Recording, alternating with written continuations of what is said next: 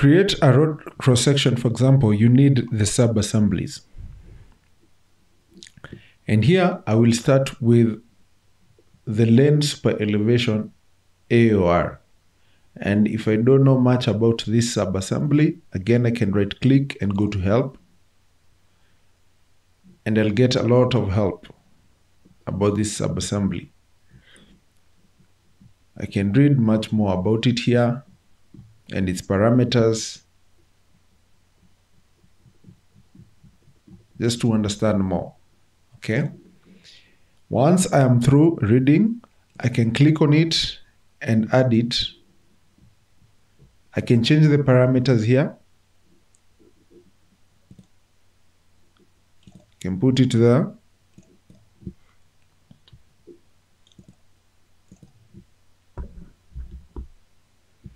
Okay, we can change the parameters later. I'm prompted to select marker within assembly. I can just click on that line, and then the lane subassembly is created on the right, as is seen on this property palette. I can bring this property palette to the right and dock it there.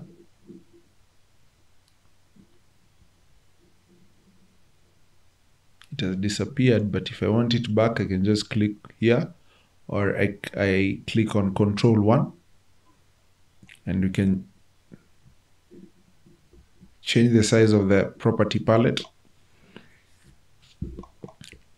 We've just added one subassembly. Probably we need another subassembly, something like a shoulder. We could add a shoulder.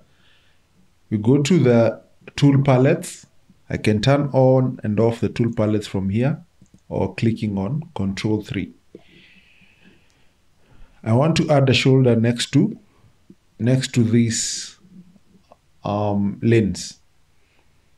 I click on shoulder, and here I have a shoulder that I can use. Let me click on that, and I can add it.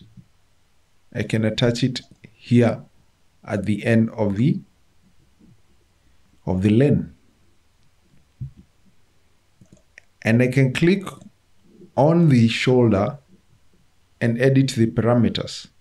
For example, I can change this shoulder width to 1.5.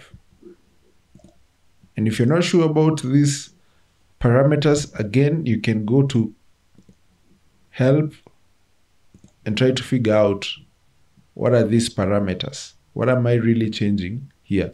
You can see this is the shoulder width. This is what I've changed. I've shortened it from 2.4 meters to 1.5 meters. Daylight width is also here. You can also decide to change that. Let's click on the shoulder again. Let's look for daylight width, and we can even change that to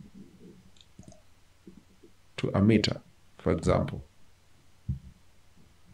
All right. Once I'm okay with that, I can now add another subassembly. I will go to the basic tab here at the tool palettes, and I will select this basic side slope cut ditch, and I will put it there.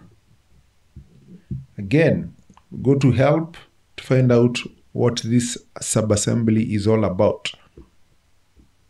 So this subassembly is used in both cut and fill conditions. If you're in cut condition, it will create a ditch. If you're in fill condition, it will create a fill slope to the target surface, the existing surface, for example. All right, and this will be the parameters of the force slope of the ditch that will be created. It will have a bottom width of this, width, a force slope width of this, back slope width of this, with these kinds of slopes. All right, I can change that if I want to and set up the kinds of slopes I want. For example, this fill slope, I can put it to 3. For slope 3. Bottom width, I can change it to 0.5.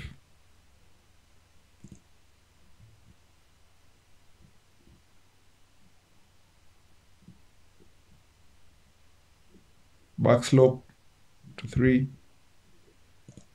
Okay. And once I'm okay with that, I will have set up my sub-assemblies and my assembly. Next, we'll see how to copy or mirror whatever we've created, because we're replicating this on the other side. We'll see how to do that.